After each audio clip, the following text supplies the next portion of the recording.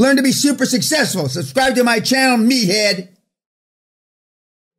Have you ever seen a black Santa Claus?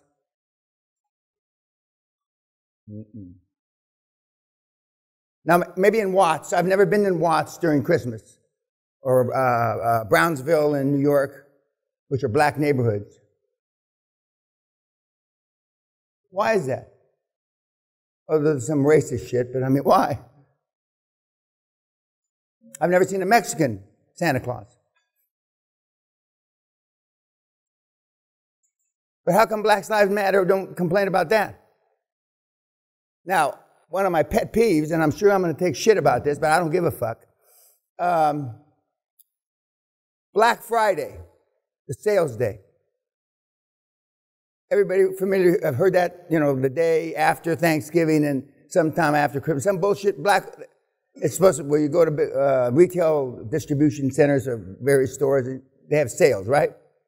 Why do they call it Black Friday? This is awful heavy. And how come the black movement's not on their ass? It sounds pretty fucking racist to me.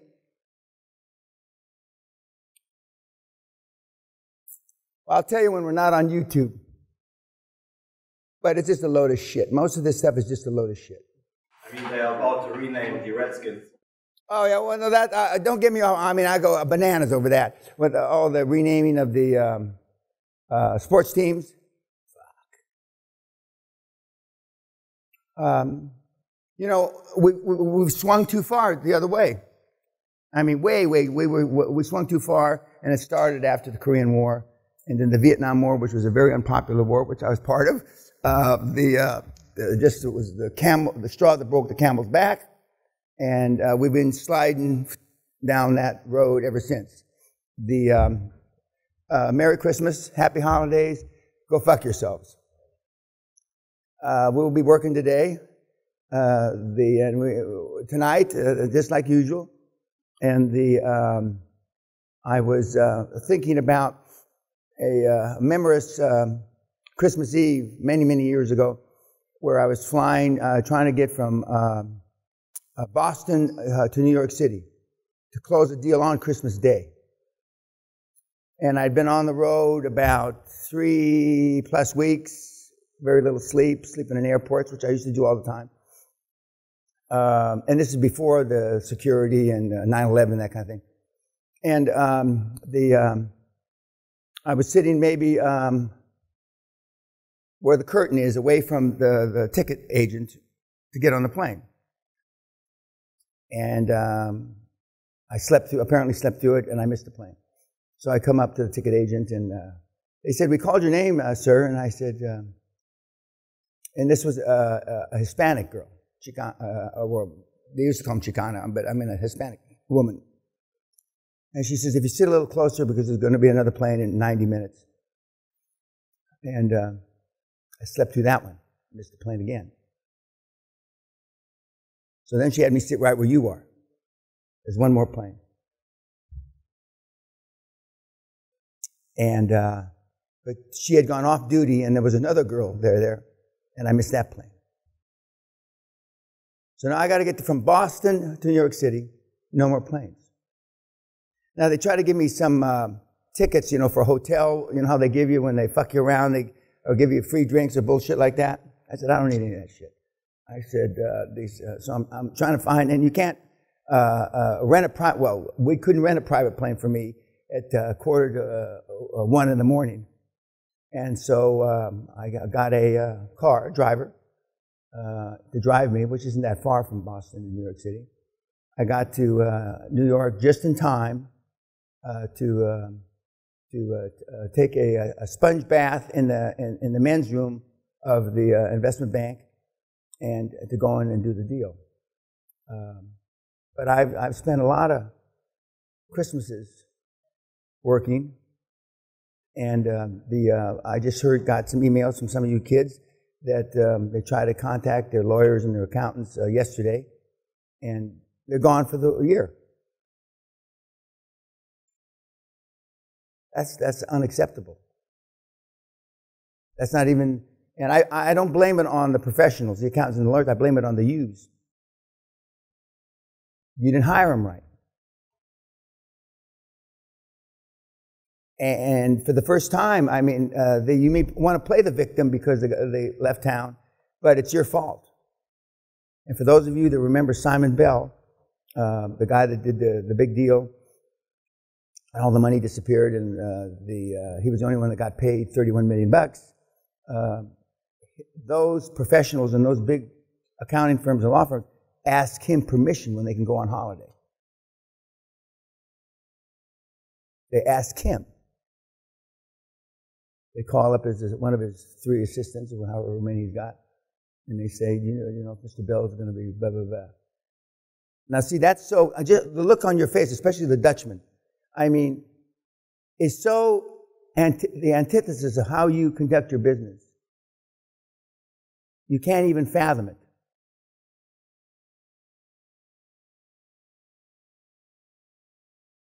Do you think that Elon takes Christmas Day off? No. He may not sleep on the shop floor of a Tesla factory like he does once from time to time. Your whole frame of life is the antithesis of what these high performers are. Almost everything in your life.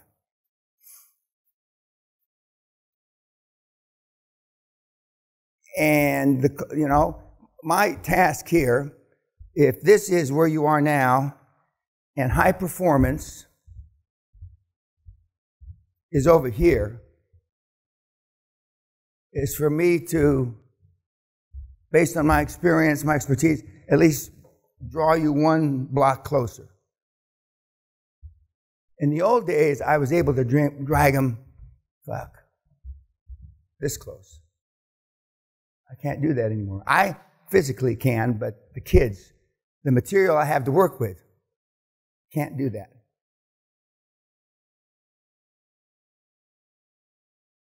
And there's a whole, I've said it before, I don't say it normally in the hardcore, testosterone levels in men have gone down 17% since 1986.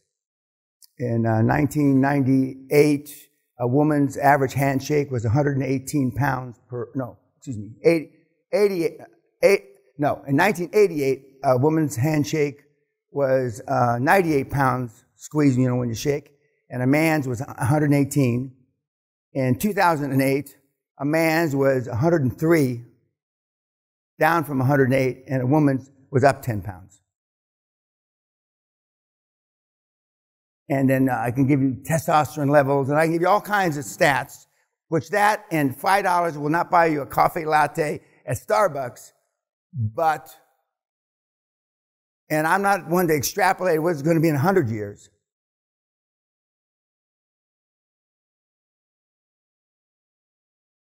And there's all kinds of theories why man's testosterone level is down. And the greenies blame it on the atmosphere. Well, how does that affect their handshake pressure?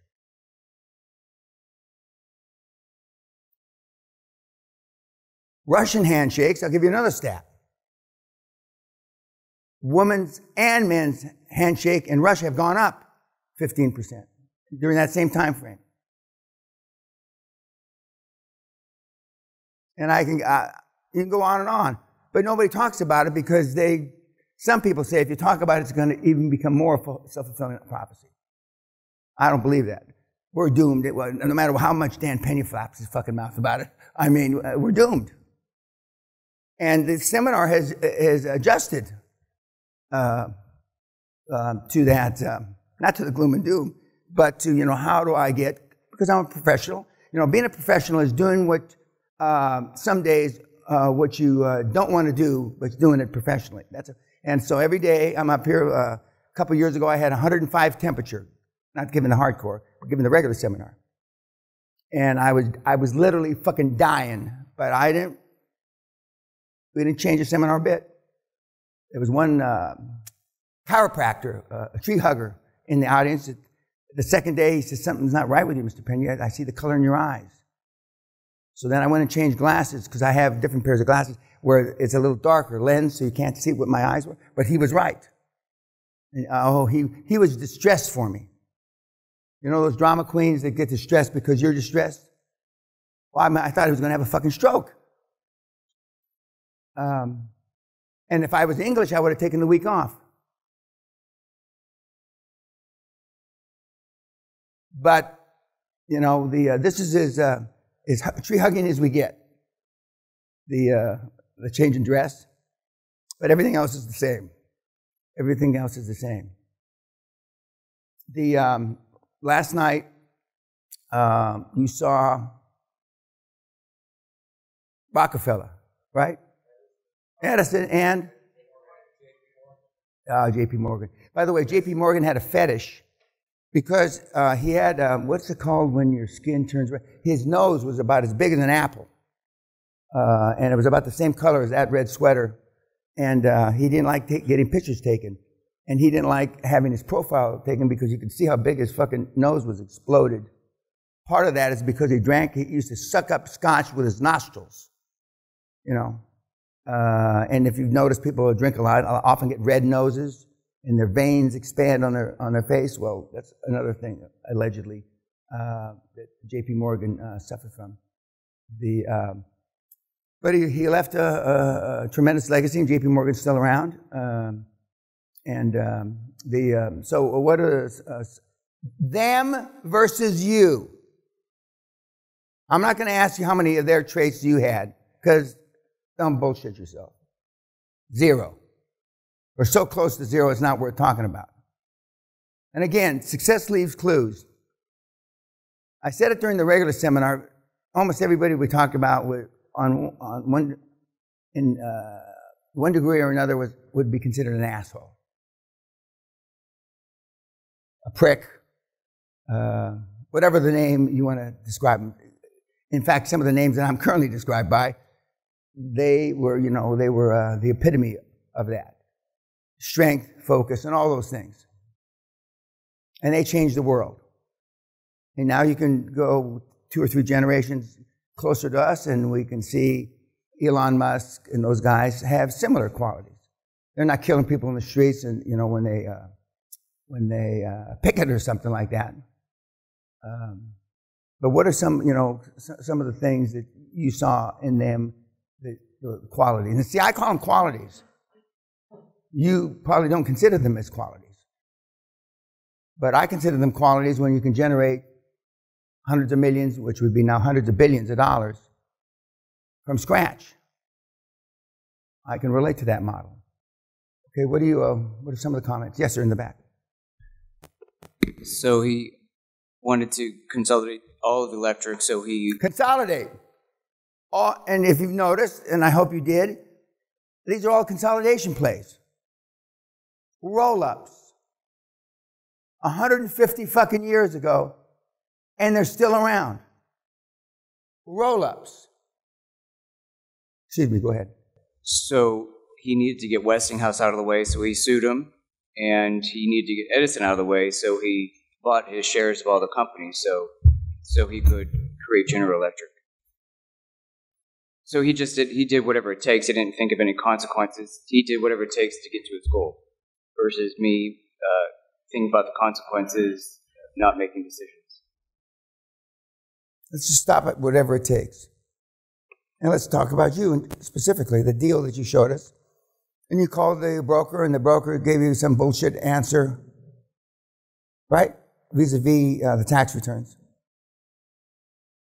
And even though you contend to the small group, and I believe in the larger group, that you didn't spend that much time on it. Right? That's what you said. If you spend more than 5 minutes, you spend too much time.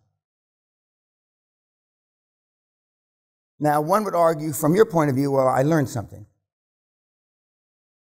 I would argue you didn't. Because I've been doing this almost 30 years. You didn't learn a fucking thing. You're bored, and normally you guys, not just you guys, the kids, always have 1 or 2 favorites on their board that they can go to, the go-to people that don't make you feel as stupid as you are. So you have a go-to CFO, a go-to something, a go-to, and they are the kinder, gentler. And your excuse, the but in your defense is, I didn't want to take the time of all the board members on such a minor matter, some bullshit like that, right? When the truth of the matter is, you don't want to look stupid in front of 6, 7, 8 people. If you really drill down and you're absolutely candid with yourself, and if you can't engage in self-deprecation, kids, the QLA model is going to be a long road. Justin said yesterday, he says, I guess I want to kind of still be liked. Remember you said that? He was speaking for all of you. We've had one guy in the last 3 or 4 years who is part of Mossad, the Secret Service of Israeli Secret Service. He's the only, I believe him, an assassin. I believe him when he says, I didn't give a fuck about what anybody thought. I believed him because he was very much like my dad's personality. And he sat right there. I believed him. 25 years in Mossad will harden you up. He had rhino skin. And when he said to the group, which the group was just, not because he was from that ilk, when he said, I can't remember ever buying my mother a birthday card. I might have when I was young, but I can't remember it. I mean, the look on your faces. Not this group, but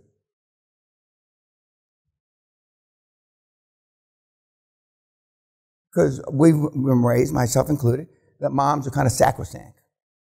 We know they're fucked up, but they're still our mom, or more or less that. In this model, that's not the case. I.e., Sally and I didn't see our mothers for 7 and 8 years, respectively.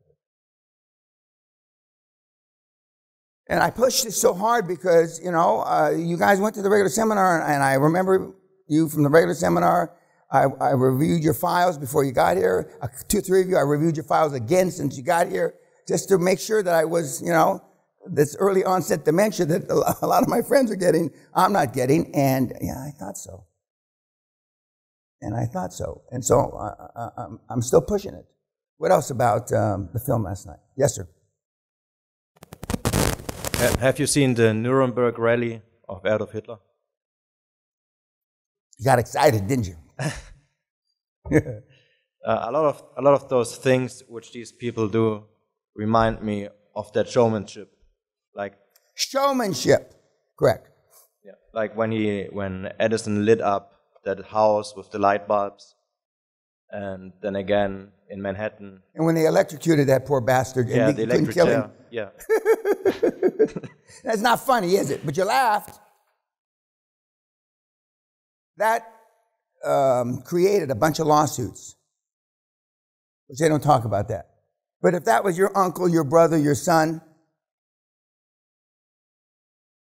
but the people that were suing didn't have any money. If that had been my family, we would own that state. We would own the prison. We would own the guys that threw the switch.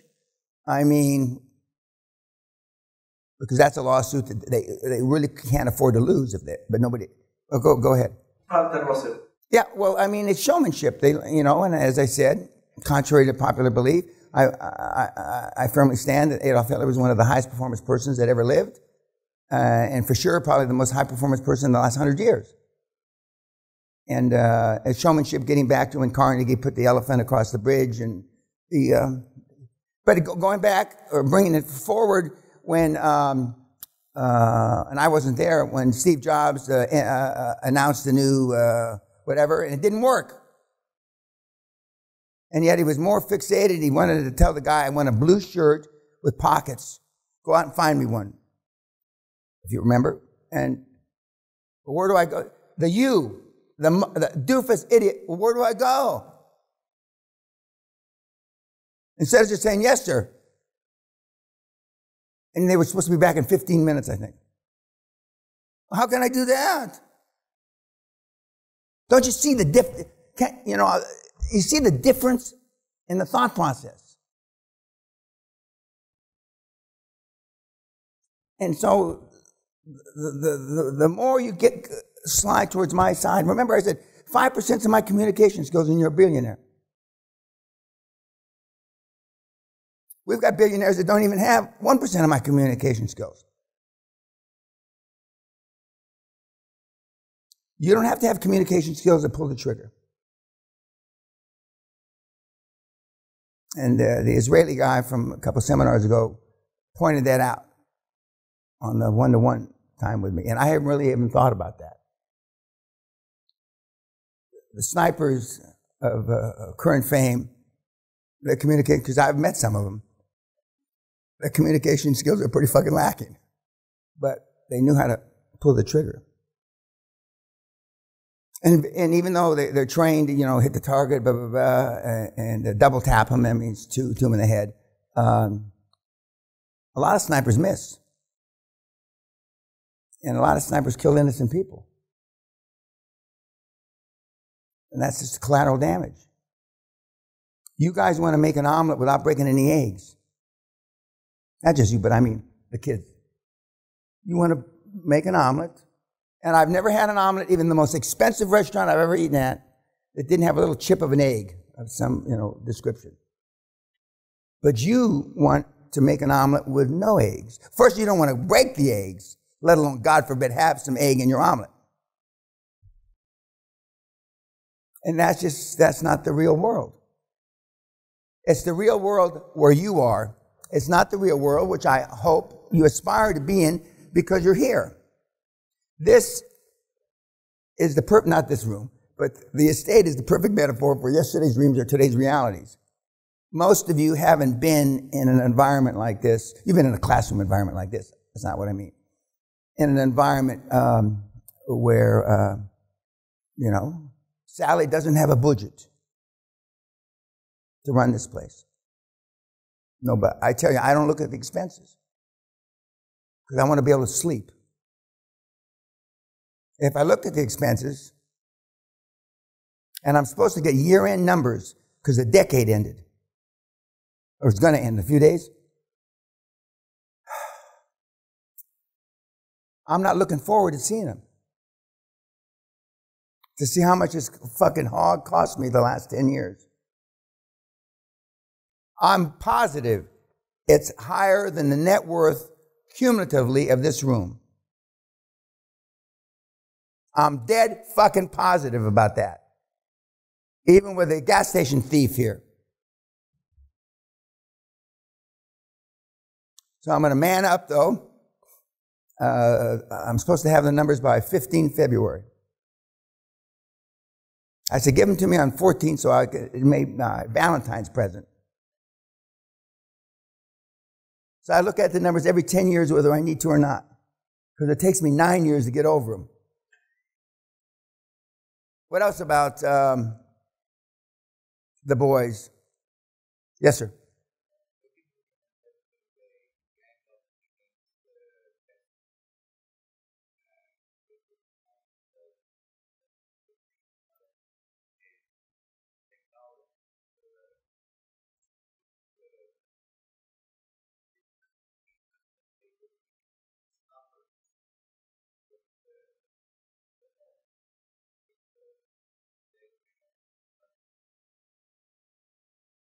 And Tesla, though, tore up his royalty contract, so Westinghouse didn't have to go out of business. Now, you don't see that very often. You don't see that very often. Most of the inventors say, well, if I'm going down, everybody's going down. Because they live in their little worlds that, they're not aware of what's going on outside. Yeah, but they were cutthroat sons of guns. God. Just imagine if they had iPhones back then. Fuck. Just imagine. But the guys today aren't doing anything, or they're doing just as bad of things, except they're not killing employees in shootouts when they're complaining for more money. But remember what Rockefeller said about the refineries in Pittsburgh or wherever it was? Close them down. Now you guys would be spreadsheeting it today until your next birthday. Do you see? Do you see the gap? There's nothing to spreadsheet.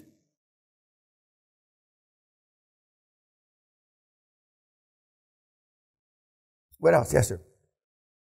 Moral and ethical swings in the wind for them. They use. I told you from the beginning, from the first seminar, legal, moral, and ethical, and morals and ethics swing in the wind, but it's got to be where there's a rule of law. Although I got an adjudication here recently in a place that has no rule of law that I won, which I'm still dumbfounded by. I don't know what happened, how we could, and they paid me money. Yeah, but you're right. They swing in the wind. And, but your morals and ethics will also swing in the wind. I use an example. How many of you have kids? That's too bad. Anyway. Okay. If you got more than one kid, you always have a favorite. You've heard me say this before. Irrespective of what you say, there is a favorite.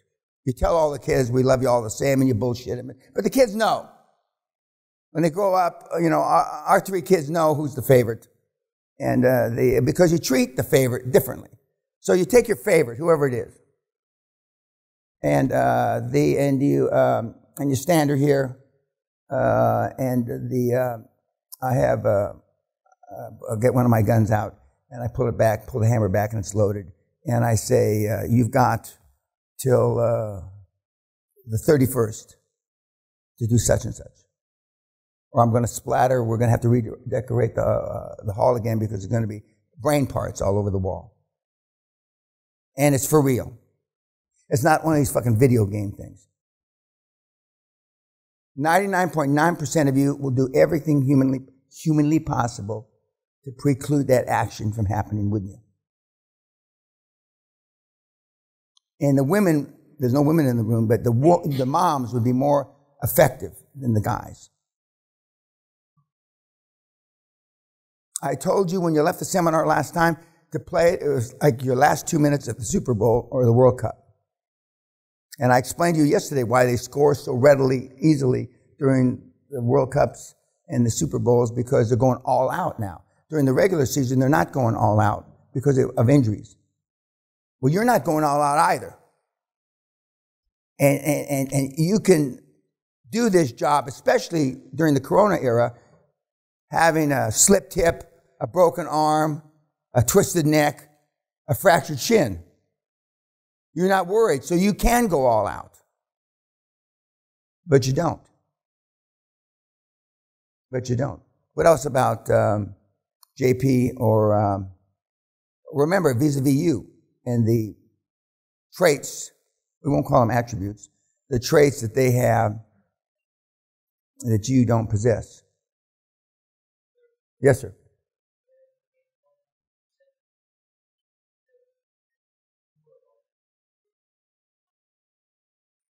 You're right.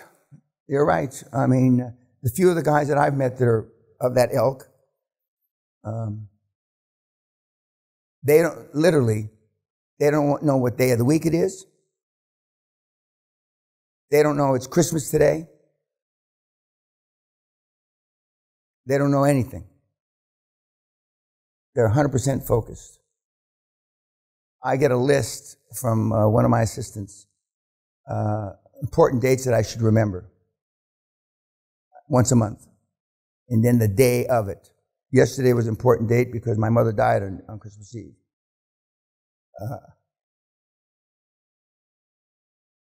The next one is my grandson's birthday. It's in January, I forget when. I don't do anything, but it's just for me to remember. You'd be looking for a gift for 3 weeks.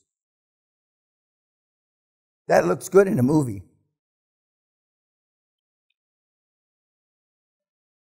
But they're all in. I mean, during the end of the year when we were closing deals, I mean, the bankers and the lawyers and the accountants are always cognizant of what day it is.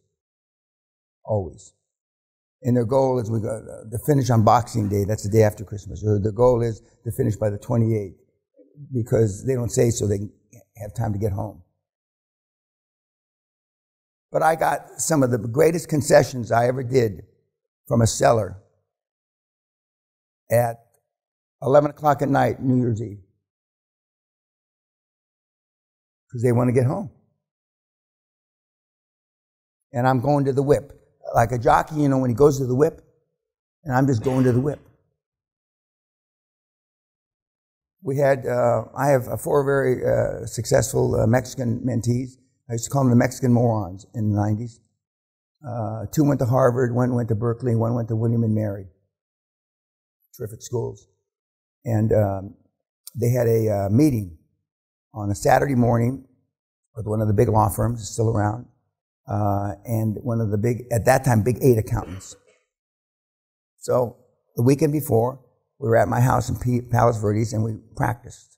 I played, on the one hand, the lawyers, and on the other hand, I played the accountants. Because they wanted them to agree to this thing. So the first meeting was 8 o'clock in the morning. I told them to get their little suits on, and they showed up. And the first meeting was with the accountants. The accountants showed up in tennis stuff because they had a 11 o'clock tennis game at LA Tennis Club. Los Angeles Tennis Club is one of the most exclusive tennis clubs. It's got like a 50-year waiting list. And they were there in their tennis shit.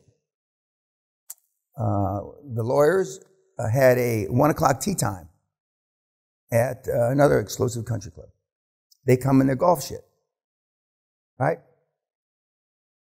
And there was 5 main points we needed from the lawyers, and there was 3 main points we needed from the accountants. The lawyers did not leave the meeting till 1:15. They had 11 o'clock tea time. Between 11:30 and 1:15, they caved on all 5 points. All 5. The first 30 to 45 minutes of both meetings, they apologized to these Mexican kids. And they ranged in age from 24 to 26. 4 kids.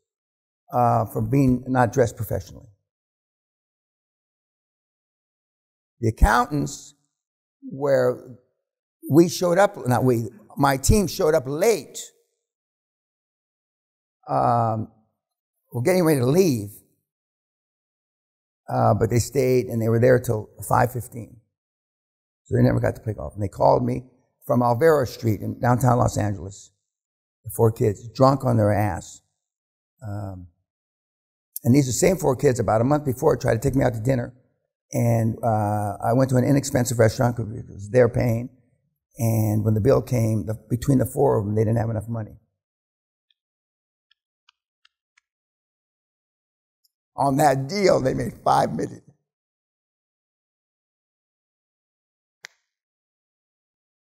And knowing that they're drunken, like drunken sailors, they probably went through it in weeks. But you're acting like you're those accountants. Your actions show me that you're closer to being those lawyers and accountants than you are a QLA assassin.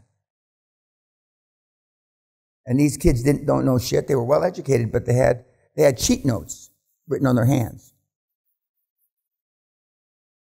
Everybody know a cheat note? Where you're anticipating a question, so you write the answer on your hand. But their hands were perspiring so much, the ink bled or smeared. What else about JP? Yes, sir, in the back. It's, so money, obviously, with JP was critical and important. There's 2 points I have. The first is that he had a high-performance father who hounded him. Yeah, that is the whole story, really. His dad was a ball-busting son of a bitch. And secondly, therefore, it's actually not these guys didn't have goals as such. They had their destiny. It's not a goal. It's not just a small goal. It doesn't just have a number attached. It's attached to their their sense of who they are and their destiny, and that just transcends everything. And just to go off a former point, that they don't know anything else, and so everything's congruent. It's who they are, and they'll die doing it. Very much. I don't know about destiny for my part, but it was congruent. There was the guy that killed the two people, the seminar who's successful in Florida. He said, I have a slide that says, when I decided to kill them, everything else fell in place. And then it said convicted murderer. And so then he raises his hand. I didn't say it exactly like that, Mr. Peña. Of course, none of the kids in the group knew who he was. So now they all turn around and want to know, what does he mean? And I said, it's not you. You're not the only convicted murderer I've trained. But, me growing up, I knew I had to pull the trigger. Whether it was a physical altercation or which transcended in my life and into business. I always knew that I had to pull the trigger because that's what, before they called them alpha males. An alpha male was called a oakwood, because oak is supposedly the strongest tree. That's what they were called, a couple hundred years before alpha male came up. Some psychiatrist came up with the idea of an alpha male, and it's based on a study of gorillas. It's not important. But I just knew what I had to do, and I just did it. I didn't go through the thought process, what would my dad think of me? Because that was ingrained in me. I know what my dad would think of me if I didn't do it. Not if I did it. Because I got almost all the time I got in trouble for doing it. For the action that made me more He-Man or whatever the terminology was in those days. But you're right, J.P. Morgan, it was his destiny. And to this day, it's the only bank that was named after a guy that still exists. That still exists, which speaks volumes.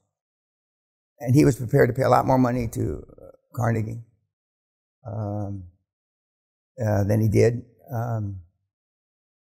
But they're all terrible people. I mean, I think I told you the first day, Rockefeller, Tom Watson, the founder of IBM, Tom Watson Sr., and Henry Ford all got the Victoria Cross, not Victoria, the German Cross, the Iron Cross, from Hitler, personally. And then when Ford found out the kind of guy, Watson found out the kind of guy he was, he gave the cross back, but Ford and Rockefeller kept it. Because they supported the Germans during World War I, until we got in the war, and they supported Germany during World War II until we got in the war. Because they made the decision, money versus lives. Not dissimilar to what the governments are doing now.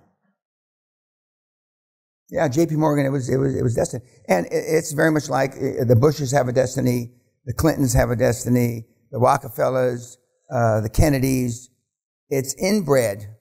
And the people, those families all send their kids to the same schools that our kids went to, because they figured out 400 or 500 years ago when they founded Princeton, Yale, Harvard, that rich people, it rubs off, as opposed to where you went to school. And I went to school too. Not just, in fact, you guys, most of you that went to school went to a much better school. Okay, YouTube.